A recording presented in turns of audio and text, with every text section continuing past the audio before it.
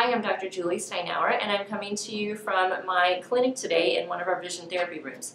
I wanted to talk to you about an activity that we use. It's kind of interesting. We use old camera flashes, but this is utilized for patients that have either strabismus, amblyopia, or maybe they just have difficulty using their two eyes together as a unit, and they ignore an eye or suppress an eye. So what we do on this one, I'm just going to turn it on. You guys are going to get a little flash in just a second. So we have this kind of like a cardboard piece of paper here that's on top of it. In the center there's a little dot for them to stare at. It's actually a slit and it's open. And, oh, a flash.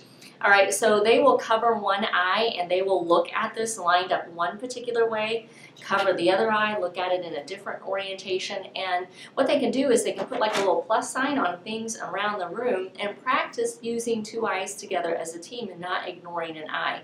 Now, for more information about how we help people with amblyopia, strabismus, or just having two eyes not working together as a problem, you can go to our website at visionforlifeworks.com. Thank you.